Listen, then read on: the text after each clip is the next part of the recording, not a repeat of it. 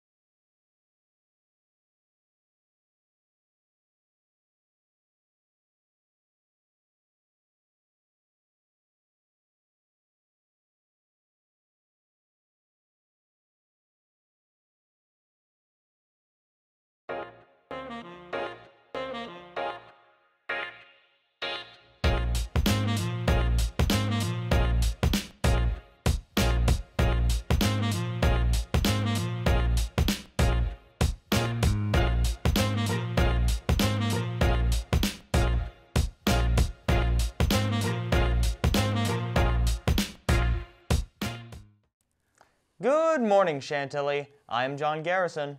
And I'm Noah Johnson. Today is Monday, November 15th, 2021. And here are your morning announcements.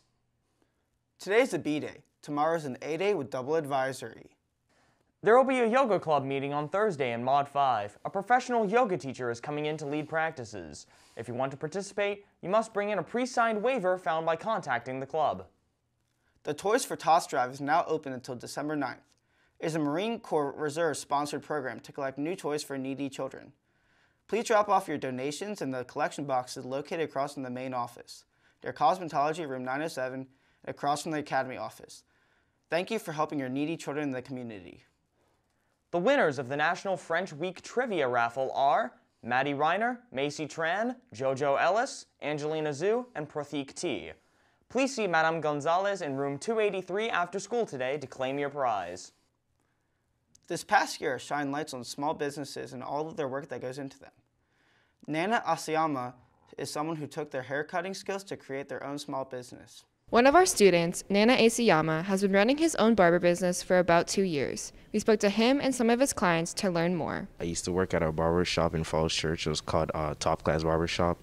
And I used to sweep there, and then after sweeping there for a year, they were like, you might as well learn since you're here, so I learned how to cut hair.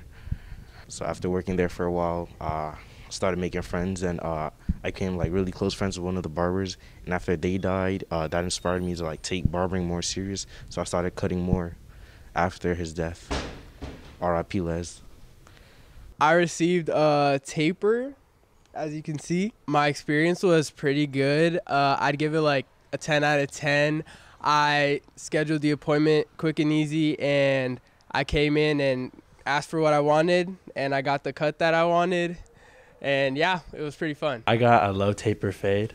My experience was good. I just really liked the environment over there where he cuts hair, and it was nice to have a conversation with him while he cut my hair, and overall it was just really good, and he gave a really great haircut. There's a lot of ways you can book your appointment, but I booked my appointment. I went on Nana Cut's Instagram, DM'd him, scheduled a time to come in. He cut my hair right after practice. I just asked him, and he drove me over to his garage and just cut my hair. It was free for me, but he usually charges $15. All you gotta do is DM me, and this is my Instagram. If you want to show support for his business, you can book your appointment at any time. This has been Lauren Seiske for the Nightly News. Now back to you. Good luck, Nana, with the future of your business. Well, that's all we have for you today, Chantilly. This has been John Garrison and Noah Johnson, reminding you to stay positive, stay safe, and have a great day. And we'll see you tomorrow.